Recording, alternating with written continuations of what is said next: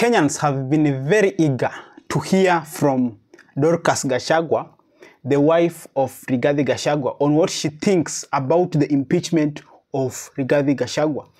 And she came out yesterday and expressed herself on the impeachment.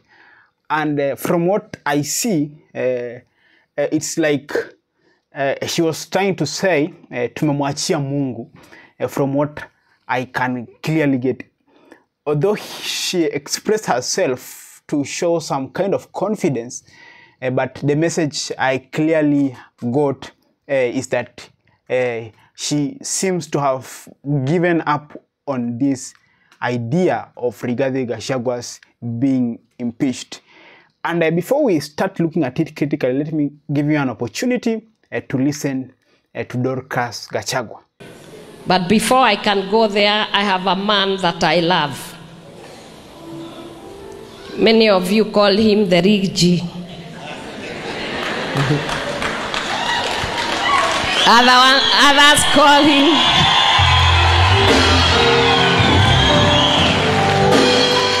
call him the truthful man. He is the Deputy President of the Republic of Kenya.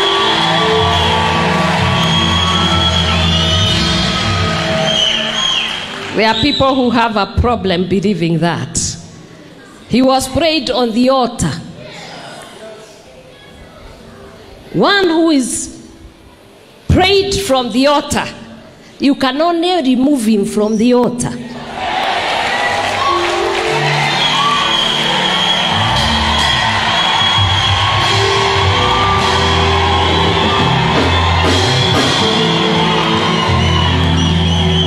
Now, huyo ni Dorcas Gachagua, bibi ya Rigathi. Anatuambia kuwa Rigathi haezi tolewa mamlakani bila kupelekwa kwa altar, ama bila kupelekwa kwa madhabahu.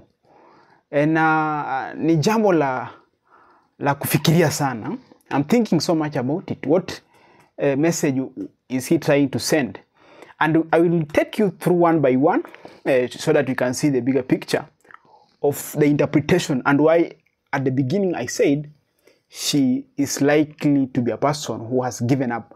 But before we start looking at it critically, let me give you an opportunity to subscribe if you are not yet subscribed, so that any moment we release this kind of video, YouTube will always notify you. Remember, the Socrato TV, our aim is to give you the bigger picture perspective of what is happening in the society.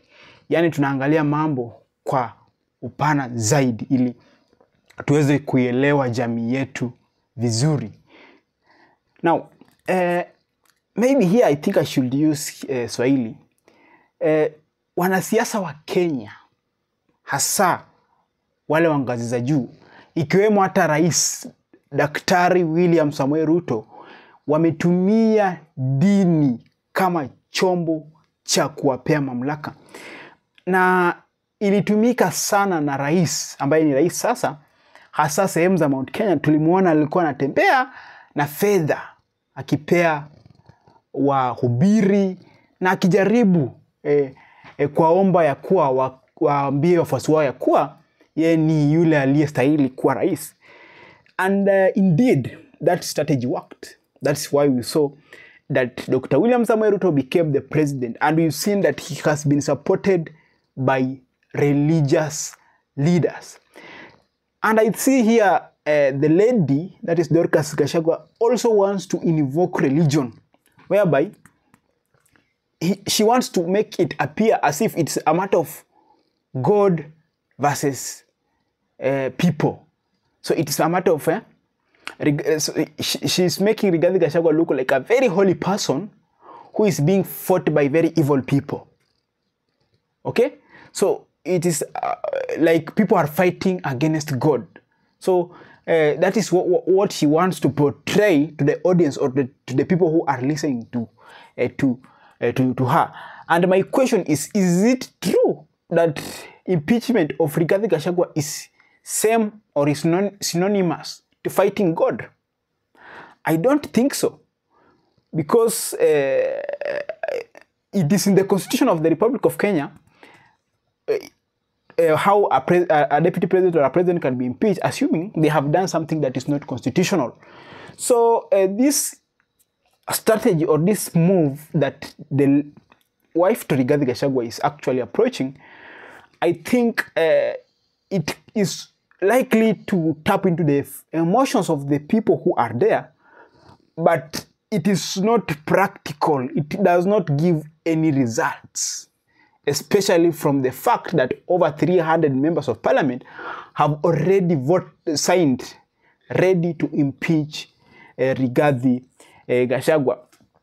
And I also see that he is in the same manner, or in the same manner as she is trying to gain sympathy.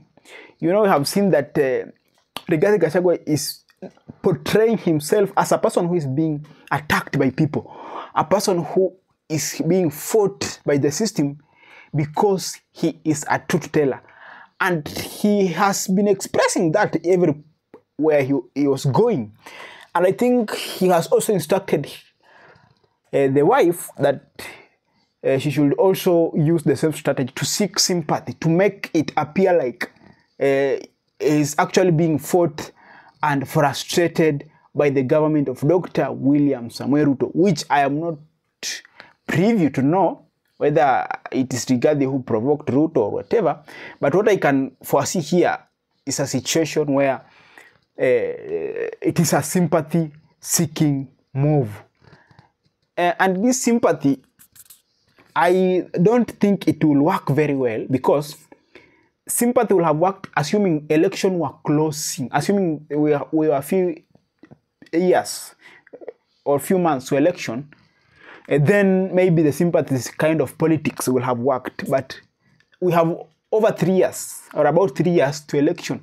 So this sympathy, even though it can come, but after 3 years, the sympathy to Rigathi Gachagua will no longer be there. So it is a good strategy to use, politically speaking, but it is being used at the wrong time.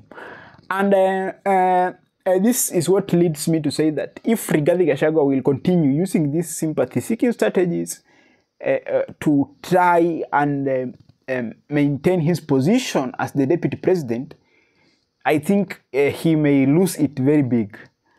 He may lose it very big because even this sympathy that he's using is directed to people, not to members of parliament. Assuming he was seeking some kind of sympathy to members of parliament who vote in the parliament, it will have worked.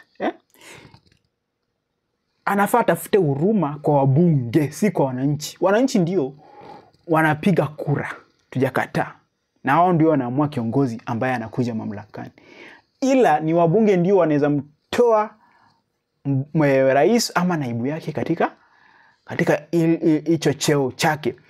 Na hivi ningekuwa mimi ni naibu wa rais Rigathi Gachagua, kitu ambacho ningefanya, ningewatafuta wabunge nizungumze nao, nijaribu kuwaomba msamaha, tuzungumze kwa undani, tuone shida ilitokea wapi, kama tunaweza suluhisha haya mambo ya kutembea kwa makanisa, kuomba kufanya ionekane kuwa ni wewe unateswa. Ndio kuna hisia ambazo watu watakuwa nazo, ila hizo hisia zitakuwa tu za muda mchache, na hizo hisia hazitazuia wabunge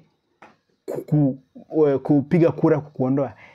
Ukumbuke ya kuwa kwanza hizi hisia za wananchi zinafanya wabunge wakasirike zaidi, kwa maana wanaona ya kuwa wewe unawachomea, unawachomea, yani unawaharibia, unafanya wananchi waone kama watu wabaya. Kwa hivyo watafanya chochote wawezavyo hakikisha wanakutoa mamlakani, ili usiendelee kufanya wananchi wawachukie. Na hivyo ndivyo Rigathi Gachagua atapoteza cheo chake cha unaibu wa rais. Na ninapomaliza uchambuzi huu ama video hii, mimi ningekuwa Rigathi, acha nirudie tena, kile ambacho ningefanya ni kutafuta wabunge, nizungumze nao kwa njia ya upole. Okay? We need to talk in understanding, to persuade them, not to intimidate. Of course, you've heard that Rigathi Gachagua has been intimidating these members of parliament. Intimidation will not work here because already they are in large numbers and he's only one person. So as I come to the end, I want to emphasize that also religion should not be used on political fights. People should fight political fights politically. God does not send someone to break the constitution, or does not allow someone to disrespect maybe members of parliament or the president. It is not God who made Ruto and Rigathi Gachagua to misunderstand each other. That is their problem, and they need to solve within themselves.